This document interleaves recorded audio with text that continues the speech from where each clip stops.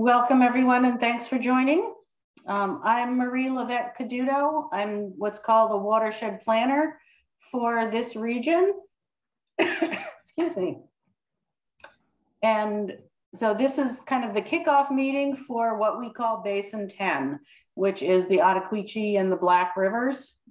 And I know a number of you know this, some of this already, but I'm going to go ahead and go through just the presentation that I have to give an overview of what the basin planning process is, and basically how this all works, and what I would love to hear from you on how your thoughts on what needs to get done around here.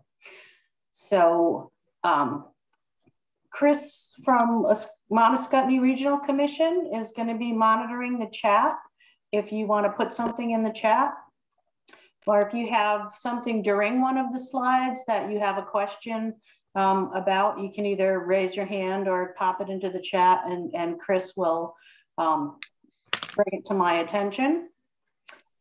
And I'm going to also point out Kelly Stetner, who's on here, the Kelly Black River Action Team. Kelly's taking notes for us tonight. So if something gets said and she needs to ask a question for clarity or to catch something that she missed, she'll be jumping in as well if she needs to, just so you know what's going on.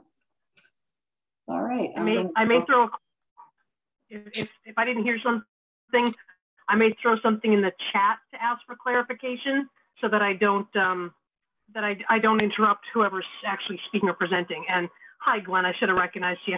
How are you? I'm good. Good. All right. Thanks for letting. Uh-oh. So if you want to just let me know that you can see what see everything, it would be great. Is it coming through? Yeah, yes. No problem. Great. All right. I can only see so much here, so let me know. No, that didn't work either. There we go. So as I said, this is the kickoff meeting for the tactical basin plan for the Ascutney and the Black Rivers. And we also cover part of the Connecticut. I'll shoot you a map in just a sec.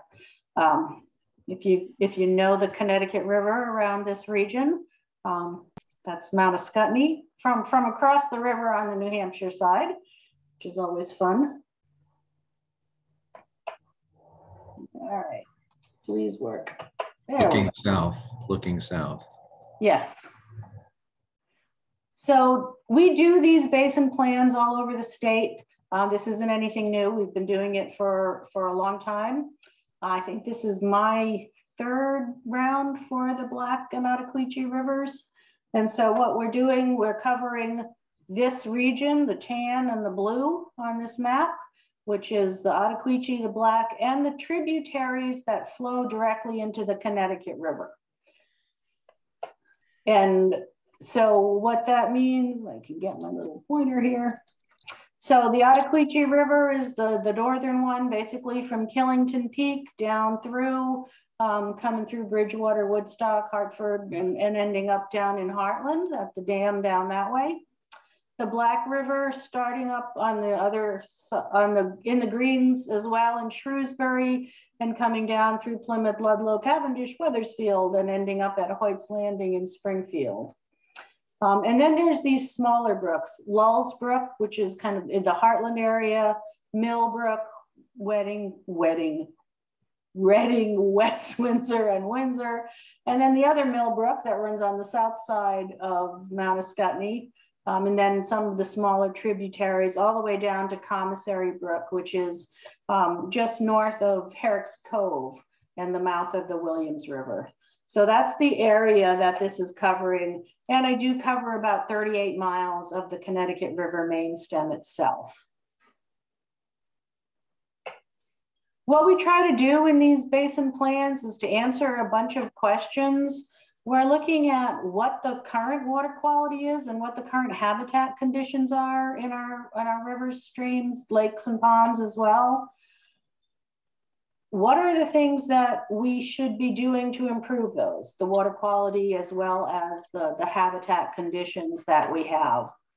How do we do that? What are the strategies we could implement to make those improvements happen? And that's where I absolutely want input from you folks who know the rivers better than I do. Who to work with, who are the potential partners? A lot of folks on this call are partners with organizations and other agencies that we work with a lot, but we're always looking to implement projects with partners that we haven't connected with yet. And what do we want to do with our rivers? We call these management goals. You know, what needs to be protected? How do we use them? How do we want to make sure we can use them going forward? We want to make sure that they're all swimmable and fishable, and what are the other uses that we make of our waters? We do this in a 5-year planning cycle, so it takes us a while. This one started actually a couple of years ago, where we started with our crews going out and doing the water quality monitoring. And then a team of assessment folks step in and they take all that data and tell us what it means. They put it all together and summarize what that data is telling us. And then we planners step in and we start this process, which is this kickoff, to look at what we need to do to develop the plan, what needs to be in it, what your input is, so that we can make this a plan that's going to be useful to everyone. And then we spend 3 or 4 years implementing that plan, making those projects happen. And then as we come back around to the 5 years, we look back and say, how'd we do? Did we get those in place? What do we need to do? What do we need to carry forward into the next planning cycle? So we've done the monitoring, we've done the assessment, and now, I'm in the plan development stage. So that's where we are with all of this. And, when we talk about doing the monitoring, we do monitoring on all our waters, rivers, lakes, streams, ponds, and wetlands. And we do 3 kinds of monitoring. We do physical, which we call stream geomorphic assessments, looking at what's actually happening with the physical environment. We do the chemical monitoring for nutrients, pH, all those parameters. And we also do biological monitoring, looking at the bugs and the fish and the communities that live in the aquatic system. And that piece of it, the bug piece in particular, is what we base a lot of our information on and how we evaluate our waters. Because the bugs in the water tell us a lot. They live there for anywhere from a few months to 5 years. So they experience everything that the waters go through. And we learn a lot from them. This is how we display that information. So when you see all the scales that I'm going to show you on the maps, everything on the green end of the scale is good, green or blue on some of them, and anything on the yellow, orange, red scale is not so good. So just keep that in mind as we go through this. As I said, the monitoring was done a couple of years ago so that the assessments could be done. And that monitoring kind of identifies where the problems are, what the sources of pollution might be and the causes of that pollution getting into the water. It also identifies the good stuff, the high quality waters that we want to protect and keep in good shape. And what we call impaired waters, the ones that are not meeting our water quality standards.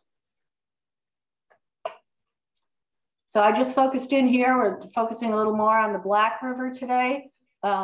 So as I said, all the green stuff is in good shape, and you can see the green stuff is pretty well distributed. The areas where there's more of the other colors, you would expect, because that's the Ludlow area, a lot of development around Okemo. So you expect those to have impacts, and a little bit, through Springfield. But that's, other than that, the basin or the watershed is in pretty good shape. Same with the Millbrooks and Lullbrook and stuff. They're in good shape as well. If you're really interested, you can find all this data on the Agency of Natural Resources Atlas. And if you just Google Vermont Natural Resources Atlas, you'll get to it. And if you click on all the right layers, you come up with this little symbol here. And that's telling you that we have a monitoring site in that location. And if you click on the symbol, you get this.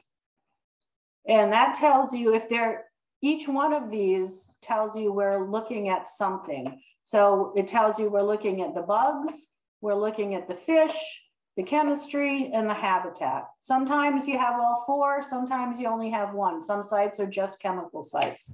Some streams are too small for us to monitor for fish. So, you know, it varies depending on the site, but it's all the same as far as the green color goes. The green colors, the chart doesn't look at colors of chemistry and the habitat. That's just for the fish and the bugs. We also monitor our lakes, and this is the blue to red scale instead of the green to red scale. And this one looks at 4 different aspects of lakes. It looks at the water quality trend, which is more the chemical end of it, the nutrients in the lakes. The shoreline habitat, what's the condition of the shoreline? Is it all developed? Is it a parking lot? Is it woods? That's what we're looking at for that. Then we look at whether or not that lake is impacted by any invasive species like milfoil or water chestnut. And pretty much all of them are yellow for atmospheric mercury deposition. That's just where we live in the world.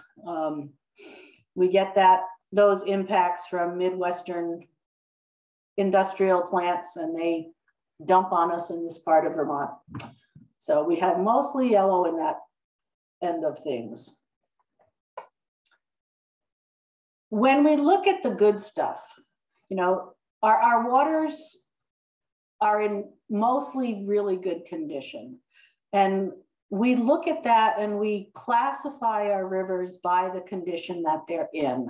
We have 3 classes, basically, A1, B1, and B2. We also have this A2 section, which I'm not really going to talk about.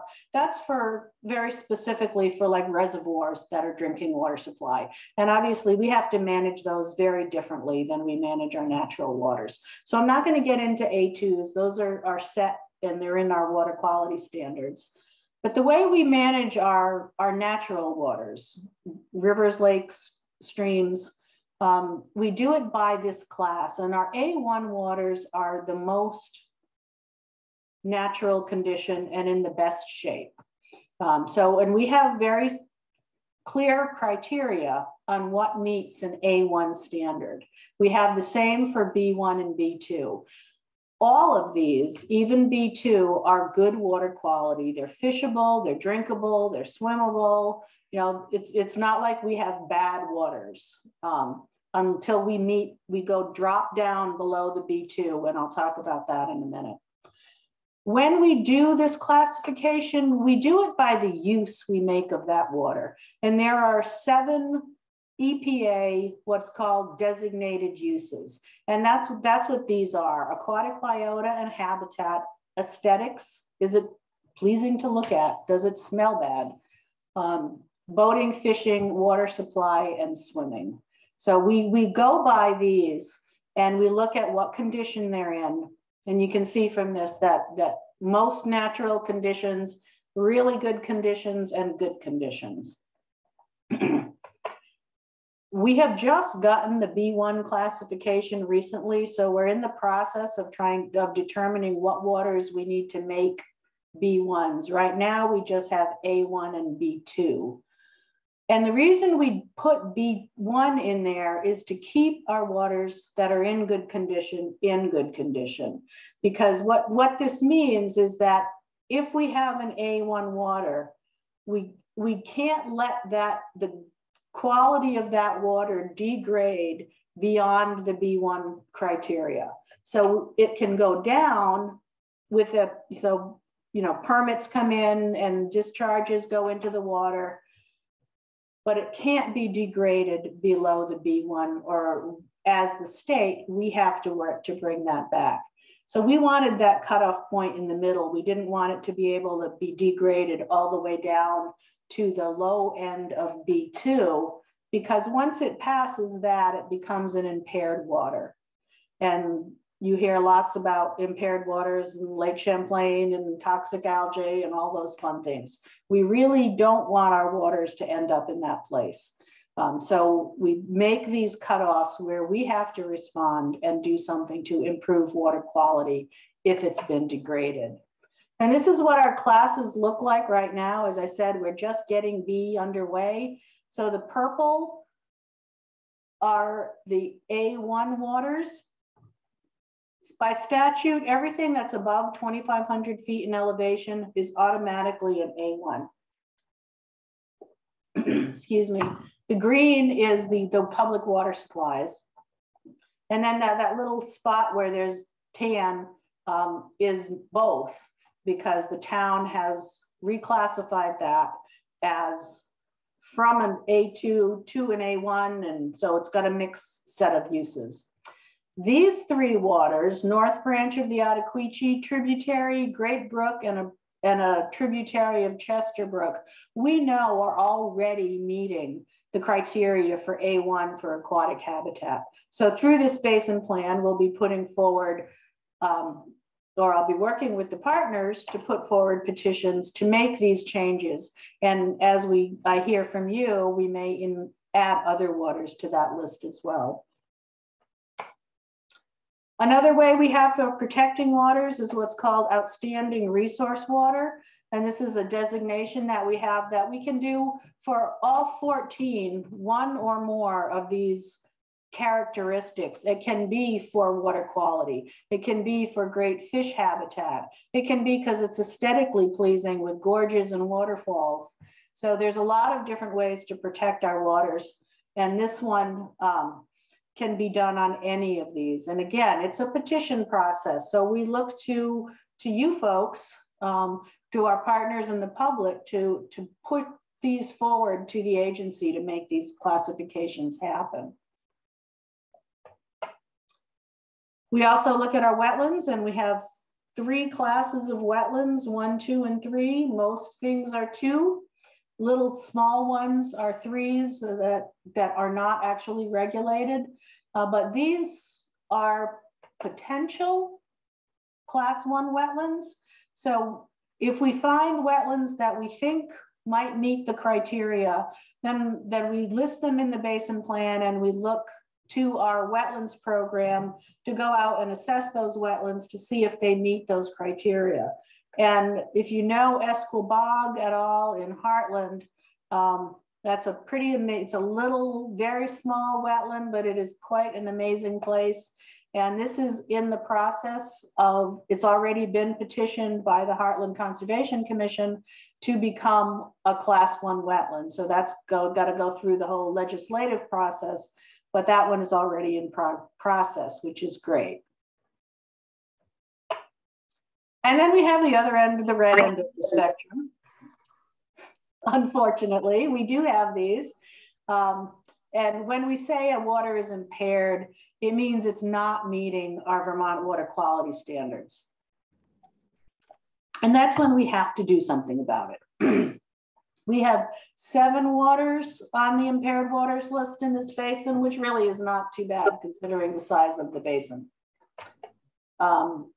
So the yellow on this map, which you can see there's not much of, are impaired waters. So those are in Hartford, the old landfill, the closed landfill in Hartford has leachate or runoff coming out of that. That's impairing that brook. Commissary Brook, way at the other end of the basin, is a small brook that was actually mined for the clay to close the Rockingham landfill, and that caused all sorts of problems. So that one's impaired. And then another form of impairment is what we call altered. It's not like a chemical impairment or anything. Mill Pond or Kennedy's Pond in Windsor for Eurasian milfoil. And the Connecticut River, kind of all over the place, is altered for flow because of the hydroelectric dams all along the Connecticut River. Again, those are all over the place. And there is actually an impairment or an alteration of the Connecticut River. It's just a bad time of day. I keep getting these streaks across my face. For milfoil at like Hoyt's Landing and Harrods Cove, there's milfoil there. Lulls Brook and Millbrook are stressed. So they haven't crossed that B2 to impaired line, but they're getting close. So we want to make sure we look at those brooks, we make some changes to address sediment and stormwater runoff on Millbrook and Lulls Brook. And then on the upper end of Millbrook got hammered by Tropical Storm Irene. So there's a number of sediment bank failures and stuff that have put that brook, the upper part of the brook, on the list as well. So what do we do about those things? What we try to do, and what I'm here to learn about, is where we need to do things. Where are those locations where you're concerned about the water quality or the habitat? Some of the ways we address those are all these different types of projects. We do riparian buffer plantings to make sure there's vegetation along the rivers and streams and lake shores to shade the water, to add that habitat, to make sure our rivers aren't heating up in July and in this kind of weather so that the fish can't handle it. Stream bank stability projects, road, bridge, culvert projects, which I'm sure you've seen erode many times. Agricultural best management practices on farms, stormwater in developed areas. You know, all of these are practices or projects that we can be doing to address what we find out on the landscape. This picture is one of these. This is on the Ascutney River, where there was an old bridge with the abutments were still standing, and those abutments constrict the river going through it, so it backs up the water that can't get through, and then it flies out once it's through. It caused all kinds of erosion and damage. So we went in there, took those bridge abutments down, reestablished vegetation so that now the river can come up by the banks like it's supposed to. Other projects we've done, and Chris was in charge of this one in Springfield, where at the transfer station, we put in a stormwater runoff treatment, underground treatment center or system, because all the water from the parking lot was draining into one culvert and right out into the Black River. So this underground treatment now captures all that sediment, keeps it on the land before so it doesn't discharge into the river. This one is on one of the tributaries in Wethersfield, where an old failed dam was collapsing, and there was a culvert just below it that had no ability for fish to go through. Trying to move myself around. So the Connecticut River Conservancy and US Fish and Wildlife got together, and we took out that dam and made it free flowing, and then went to the culvert, replaced that undersized eroding culvert with a nice bridge to make sure that there's sediment transport and movement, as well as aquatic organism passage going through there. And another one that CRC did that just planted buffers all along these properties in Heartland to provide that habitat and shading and bank stability. So all these are different types of projects that we put in place. When we look at these, we look at them by what we call land use sector. This is a list, the agricultural projects that were in the previous basin plan. And what I'm looking for, we've done some of these, we haven't done all of them. Some of them are ongoing all the time, like outreach to farmers and things like that. So I'll update this table, bring in new projects, and try to find partners to participate in making those projects happen. as I said, we do it by land use sector, which are agriculture, developed lands, roads, wastewater, and all the natural resource projects that we do. So we're looking to identify projects and what's out there, what do we want to do, what can we do, who can we work with, what are the partners. The one thing we absolutely have to have is cooperating landowners, because most of these are on private property. We are not, this is not a mandate. We can't go to anybody and say, you have to do this unless you've got a stormwater permit that you're not taking care of. All of these on private property are done with willing landowners who are interested in improving water quality and habitat. So we're always looking for people who want to work with us. And then we look for that funding. How do we fund that project and get it designed and implemented? We have a database of all the projects we've identified so far, and this is just the very first piece of it. This is also available online. It's called the Watershed Projects Database, and you can Google that too. It'll bring up 576 projects that are already in the database. 50 of them we've completed since this database was created, and there's either 50 all done or in progress of being done, which means there's only 526 left to go. So we got a bit of work to do, but they are in all these different categories. All these different project types are out there to be done. And again, what we need are those willing landowners who can look at this and say, I'm willing to do a buffer along my stream bank and make these projects happen. And you can see where they are in yet another database, which is called the Clean Water Project Explorer, where you put in the basin that you're looking at, the Black and Ascutney, and it's going to bring up this interactive map. So you can, some of them are like stormwater projects, natural resources projects, ag projects, wastewater projects. And if you click on any of these buttons, it's going to tell you exactly what that project is. And you can zoom in. If you know your house is somewhere in here, you can zoom in and see if that's on your property.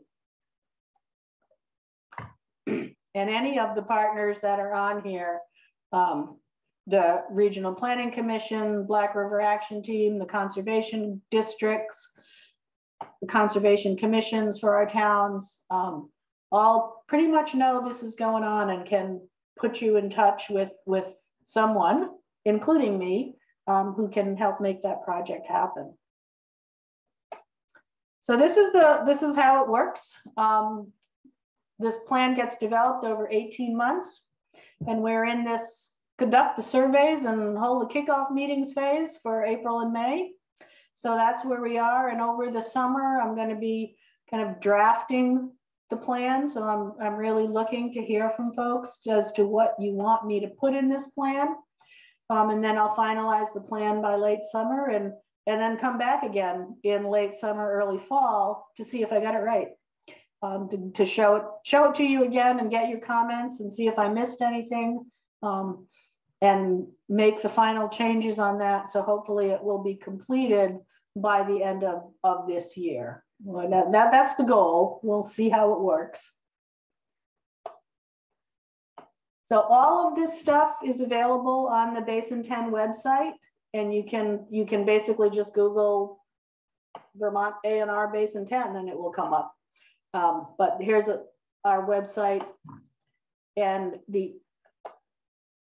what I've done this time is created an online survey for people to give feedback if they can't get to one of these meetings, or so there's a survey. And again, if you just Google Vermont A&R Basin 10, it'll come up to the page, and it has a story map on it that summarizes some of the information that I've just talked about. It's got the survey on it, and it also has two other surveys. Both the towns of Windsor and Woodstock are also in the middle of a planning process that's focused on stormwater. So the consultant that are leading those efforts have put together surveys focused on stormwater in those two towns. So if you're interested, or if you know either of those towns really well, you are welcome and encouraged to participate in those surveys as well. But there's a survey for the Basin Plan, and then there's these two surveys as well. And we're always looking for local knowledge, because we can't be everywhere. We can't know every stream and what's going on. So we really rely on input from you folks to let us know where we need to focus. And you can absolutely just contact me directly, marie.caduto@vermont.gov. I know, I love this picture. This was at, between Rescue and Pauline Reservoir, Red Bridge Road. Someone was about to propose to his girlfriend. And this thing is probably about 40 feet wide. They went down into the dam and built this, which I thought was just too fun. So it was. And no stream alteration permit needed for that.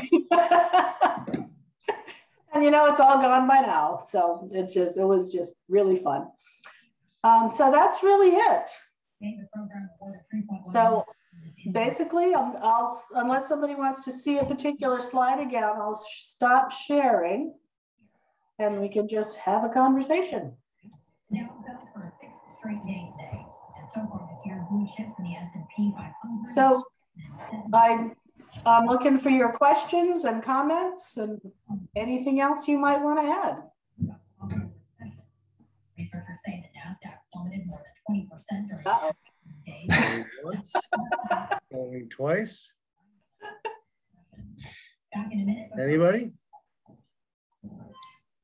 Oh, Marie, did you get the email that I forwarded you with a handful of really good questions that Glenn had? I have not seen it yet. I took a break before coming on. So if you want, do you want to just tell us what that says? I can. I'm muted. You want to out or bring up or concern? Okay. Can you hear me? Yes. Yep. Okay. Yeah, obviously some of these probably won't apply at all, but I just kind of figured I'd empty my mind. So what do we know, or what do we want to know about Jewel Brook? It's a pretty big Black River tributary, and it's impounded by the Army Corps of Engineer dams, which allegedly or apparently during Tropical Storm Irene almost failed, or at least the topmost one had some issues. Yeah. So what do we know about that, and what do we want to find out about that? So Jewel Brook is actually, monitoring wise for bugs and fish, it's actually in pretty good shape, which is really nice. So the only concern I have is where the town landfill was and transfer station is.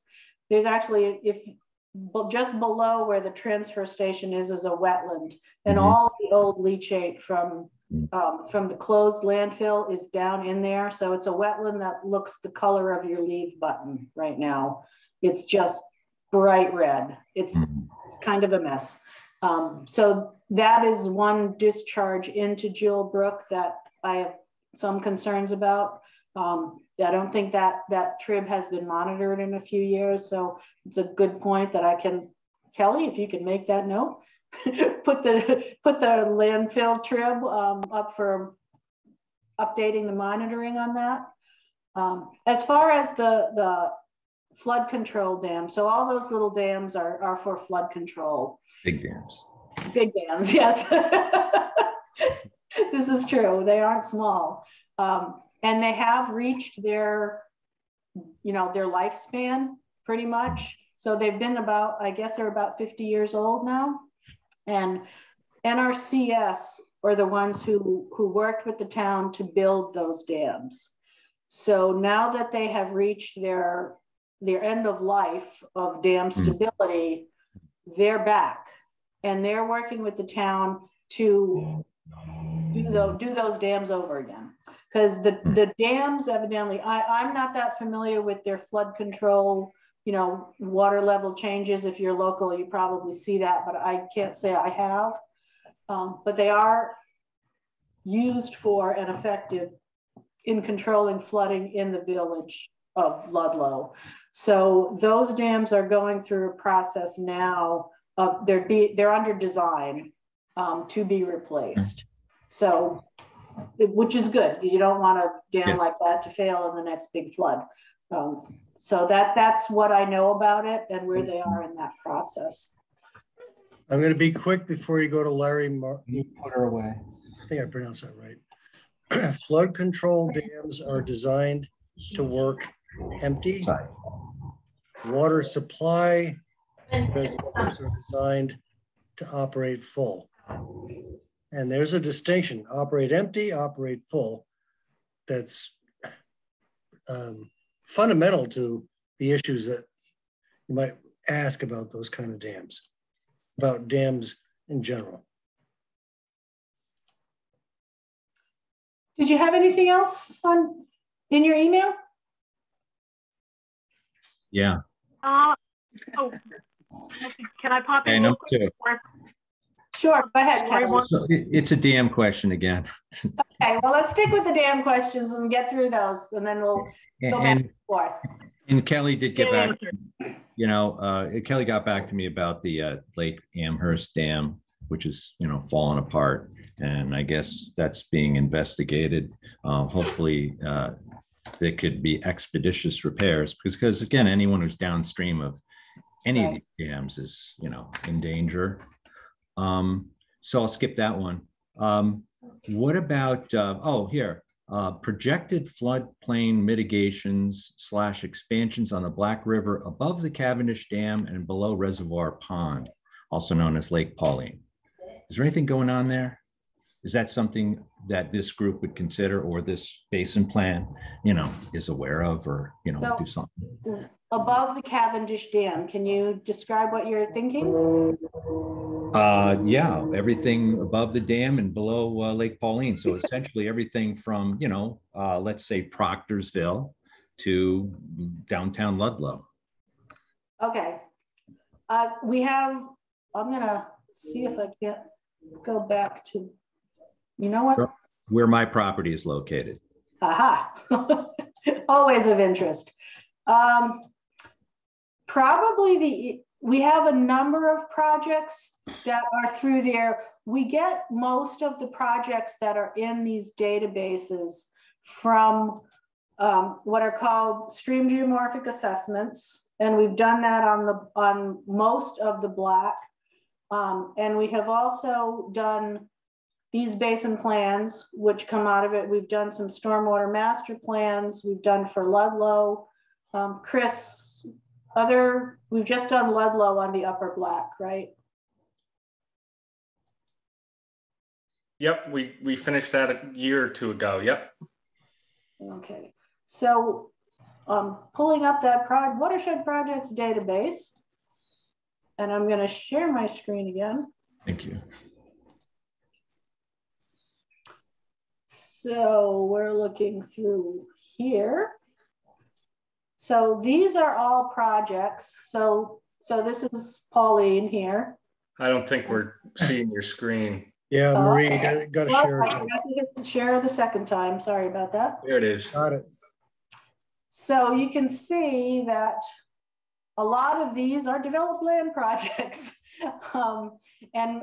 This is mostly what the projects we have identified through that stormwater master plan.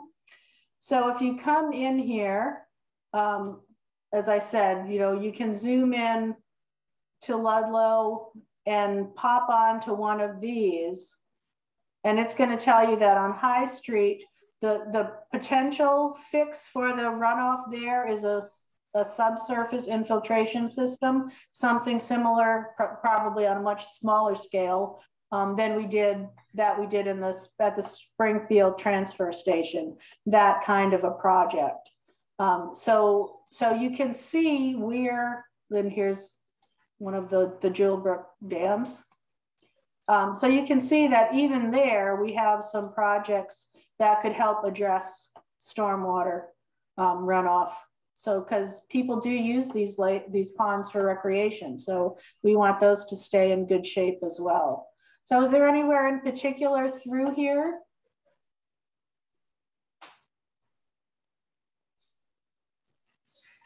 No, I think it's just a general question of whether anything can be done, whether, I mean, I guess a floodway is a floodway no matter what. And so any kind of, mitigation efforts within that area is probably not going to make a big difference when we have the 100-year or the 125-year storm. Well, things like this. So in this particular location where there's a green dot, this is a floodplain restoration project, right? Some of what happened post Irene and actually post the 73 floods and earlier floods is that big heavy equipment got in the river and reamed everything out of it and piled it up on the sides. So these big berms were built along the river channel. And while that seems like a good idea because the water flows through it, it holds everything right in there. And the water that's supposed to get up on the floodplain all through here can't. Right. And the idea of floodplain restoration is to make that area of land accessible to water again. Because when the water comes out and spreads out, it slows down, it drops the sediment, and it lessens the impact downstream. So even when we do smaller projects that are floodplain restorations, if we do enough of them all along the stream channel, they're like little pressure relief valves all through the system. And that's what we want to do. So all of these little projects, even though they don't cover a huge amount of land, they all add up to what could make a pretty big difference. So those buffer plantings that hold the stream banks in place and allow the water to flow out instead of those hard berms or hard armoring really do make a difference. Thank you. More questions.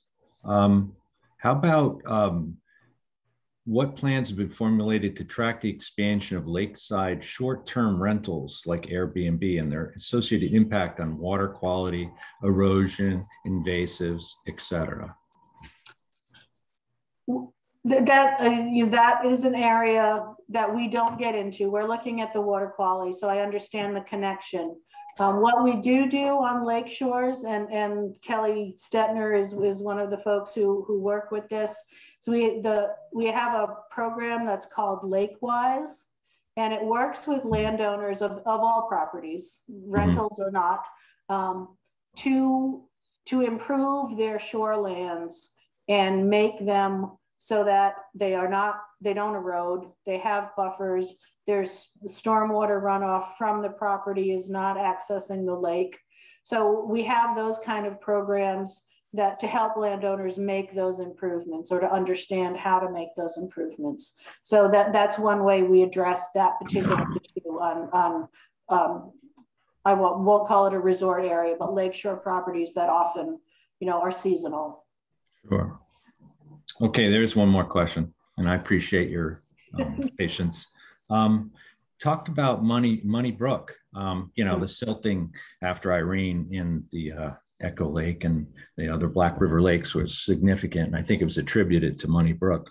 I actually hiked up there one time. Wow, that's pretty rough up there. What are the thoughts? I guess it's like many millions of dollars to try to do something, or? Yeah, it is. It's one of those crazy challenges. If you've seen it, if Money Brook, for those who don't know, is north of the lakes. It's a small tributary that comes in from the west, and it scary. That was a scary walk up there afterwards. I'll get to you in a second, Todd. So things let go up there. The brook was totally hammered. It covered Route 100 with massive rubble. So what we have done there, number one, we've had it assessed by a number of different scientists. There was early on an effort to try to revegetate those massive failed slopes just at the bottom to try to get some shrubs to start catching and getting roots. I honestly have not hiked back up there in a long time now, so I don't know what the condition of that is. What we're doing now is, so where it comes down and it crosses under 100, the Pingree Flats, that field is now under conservation. So we have a river corridor easement on that parcel, except right where the barns are. The brook itself, the berms have been removed so that the water now accesses that floodplain. So it is already dumping sediment, maintaining that sediment on the land. The wetland is being naturally restored now that the water is back on it. So there's a lot of vegetation through there. We're actually doing a workshop in July. We're going to visit that with participants and talk about what else might be done to better establish that wetland so it will work as a real wetland, filter water, filter the nutrients, and trap that sediment before it reaches the black. So, you know, that's what's been going on. It is a very difficult site. And there's no way to get up in there to address those mass failures, and they're too big to address anyway. So we're doing what we can at the bottom to keep the sediment on the land. Todd, do you want to add to that? Thank you. Yes. First off, nobody go up there. It's extremely dangerous. It is. Each time somebody's fallen, and I fell once. Ooh. This is a 1.1 Moneybrook. I'm sorry. Let me be clear what I'm talking about. Brook above the Route 100 culvert. 1.1 square mile watershed. There's been a lot of evaluation, assessment. It ain't going to be fixed because there is no fix. Mm. This is a 22% stream grade coming down out of the Colorado School of Mines 5 years ago, maybe more than that. There was a study that came out, and we already V-Trans concluded that, all right, we got to dredge the bridge. That's the cheapest, best societal outcome. Hmm. That type of a stream channel, 22% or steeper, has its own set of hydraulics, hydrology, landscape, earth type scenarios. So there are these big deposits, and then it goes really steep, and another big deposit, and then really steep. Well, I first got up there, I'm like, I was up there with George Springston, a geologist from the Norwich University. And he says to me, what am I looking at? They couldn't have gotten up here that far with machines. I said, no, they were way down below. So in the next Irene event, those deposits stepped down, they fail and they move. Mm. All the sediment that's stored in these different deposits that goes downstream. And one aspect of it, upstream, and then downstream is an alluvial fan, and that's the most unstable river condition that we have. Plymouth has two of them. And pick a town, you got alluvial fans everywhere. Mm-hmm. People think, oh my gosh, this drain's really good. I can get a septic system here. I can build a house. And Pingree Flats has 1, 2, 3, 4, 5, I think. No, more. On that alluvial fan, homes that are built there. And we offered to these people, take the HMGP buyout. And they all said, oh no, this is a great place to live. So I can go on about flood amnesia. Okay. Just a quick follow-up with what Maria said.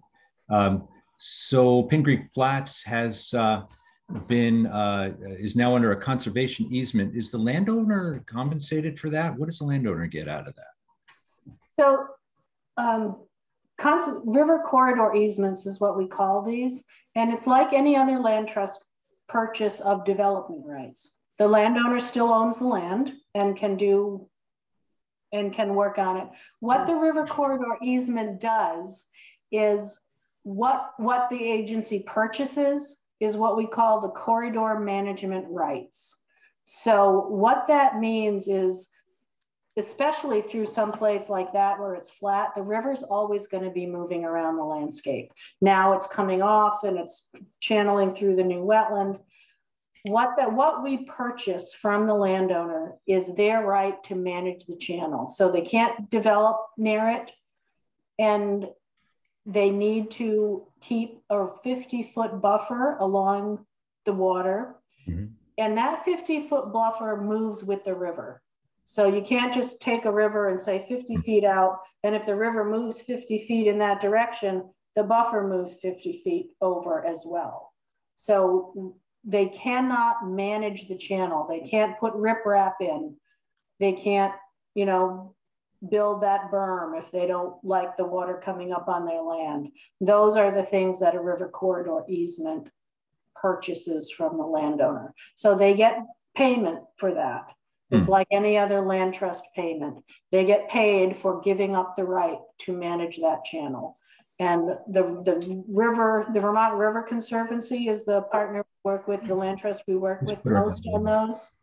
So they hold the easement, which is backed by the Department of Environmental Conservation. 50 feet from the moving target of a river. So if they built a structure 75 feet and now the river moved and now that structure is within 50 feet, what happens there? I don't quite understand that. Hey, you know where I'm going with this. I mean, if FEMA doesn't buy out my property and demolish the timber end, is there some sort of thing I can do with, corridor management? There may well be. And I'd be glad to do a site visit and come out and take a look at it and bring the right folks with me to talk about that. Thank you. I'm happy to come out too also. You guys have been here. All right. Thank you. So Kelly, I'm going to let you call on people because you know who's had their hand up and stuff. I think the only one that I'm aware of right now, at least, is Lori had a question back on the map where you were showing, impaired waters, stressed waters. You had 3 that are right close to Okemo Mountain. One was obviously Okemo Brook, and then another was Coleman Brook. Yeah. And she was asking what the impact is. Do we know, have we isolated what the impact or concern is with Coleman Brook? Let me see. Coleman Brook is definitely stormwater impacted. It's not stormwater impaired, but I can show you. I'll share my screen one more time. This is the data that I was just talking about that you can find online. That's one of the... Can you see it? Mm-hmm. Okay, so this is the bug data. So we've been monitoring, or this is displaying monitoring since 1998. The last one looks like it was 2016. And you can see that this is all yellow, red, very little green on this chart. So what this is saying that the aquatic biota and the aquatic habitat in that brook are definitely impacted. And the issue there, you can hit more information and it will come up as well. So all these turbidity, which is the cloudiness of the water, has been getting worse over time. It gets more and more cloudy. Chloride is actually not horribly high, but pretty high. That's road salt runoff. So some of these things, conductivity is also a reflection of like salts in the water and particles in the water. So that's sort of increasing, basically. It's up and down. So all these different conditions are telling us that this brook is being impacted. And if we go dig deeper into the data, it does identify stormwater and land development as the issue that's impacting that brook. And just for the record, BRAC does have a volunteer who is taking field data from Coleman Brook, among others. And I'm keeping track of that in an Excel spreadsheet. It's actually right now a Google sheet so that I can more easily share it. So I would be very happy to share that. Marie has access to it.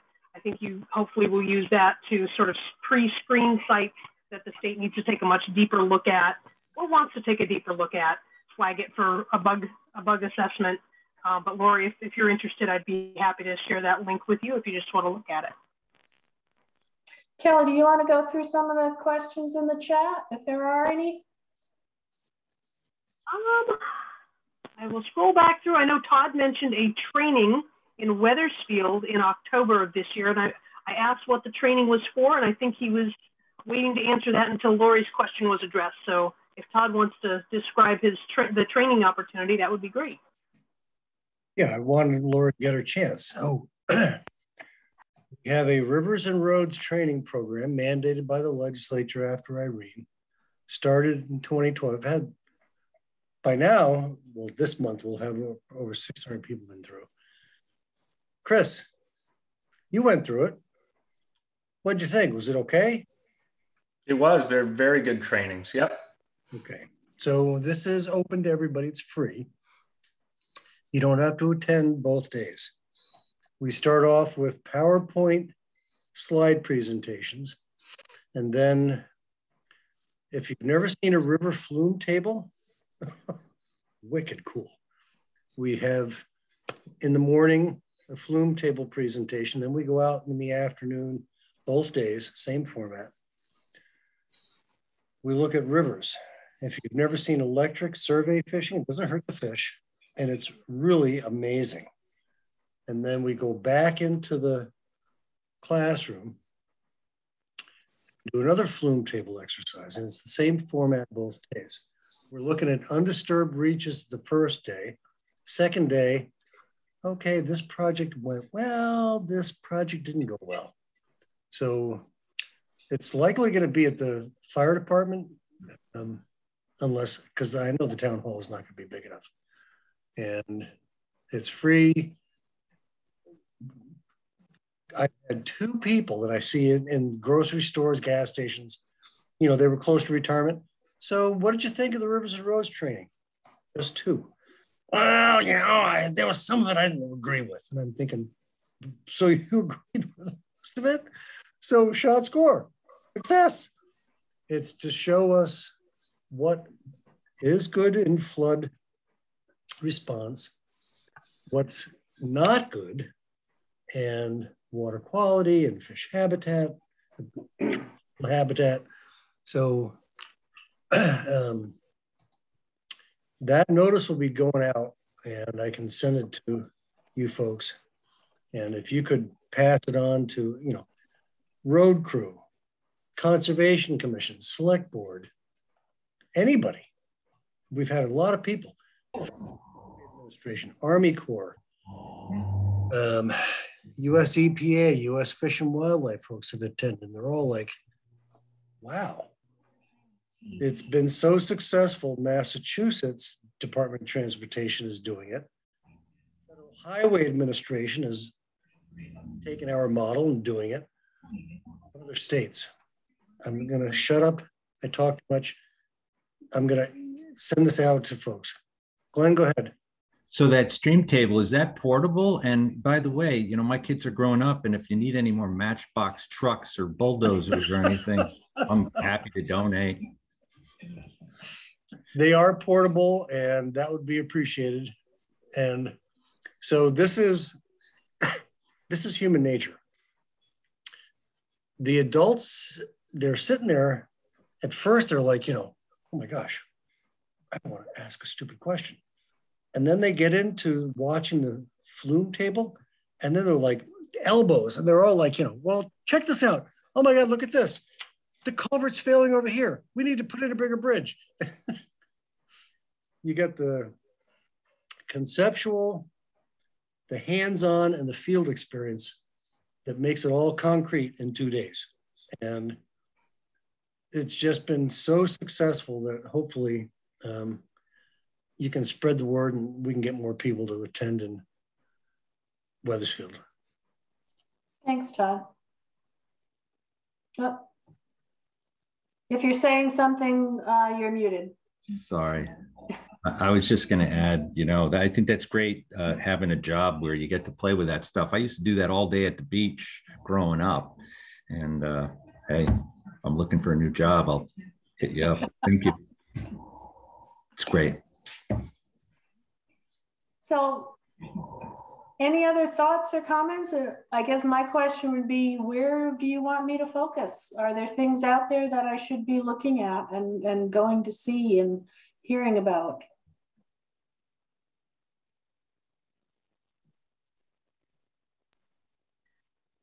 Marie, do you want to hear about spots where people are swimming and fishing and just doing some public access, or are people are not thrilled about people don't like to give up their favorite fishing holes, but I do. When we look at those uses of our waters, the very basic level of protection that we do are called existing uses. And if a use has been documented on a water body anytime since, I think it's November 28th, 1975, it is protected as a use. So the more we document those and know and can say that this use has happened in this location, that is one way that we can protect our waters. So knowing where those are really can make a difference.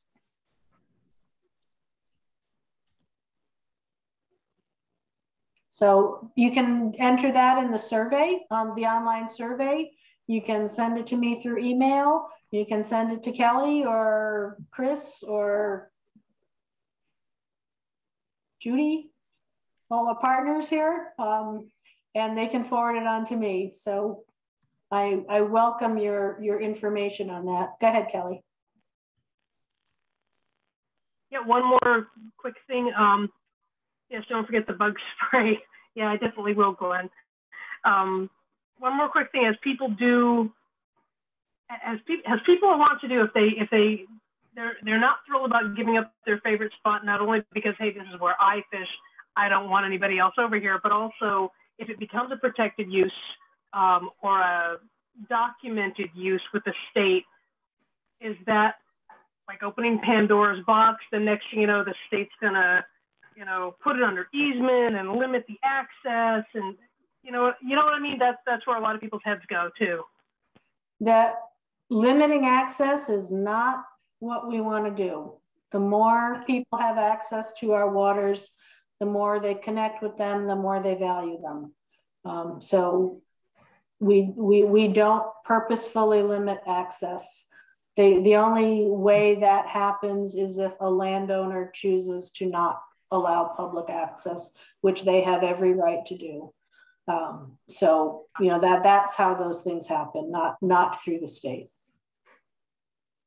Great. I mean, I know that, but it's nice because this is being recorded and I'm going to be sharing it.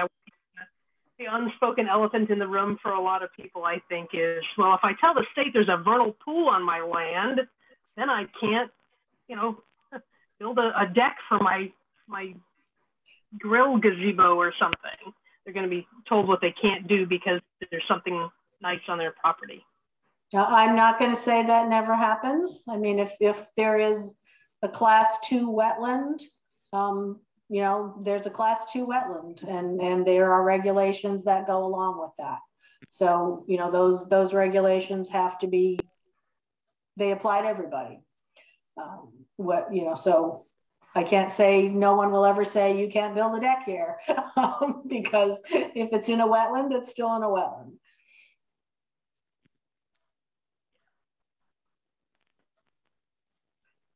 Thank you. That's everything I see in the chat. I've been checking email. I don't see anything new there either. Great. Well, I invite everybody to please, check out the survey. and the other 2 stormwater surveys as well.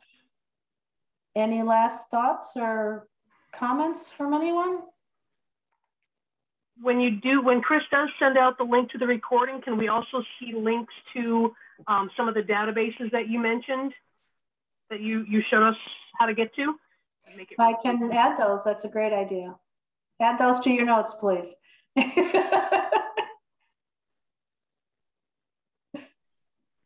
Well, I think Glenn's heading out. Thank you all for joining. Thank you to Chris and Mount Ascutney Regional Commission for hosting the meeting for us, and Kelly for taking notes for me and making sure I hear everything that's out there. I appreciate your participation and hope you stay involved throughout the rest of the process. Thank you.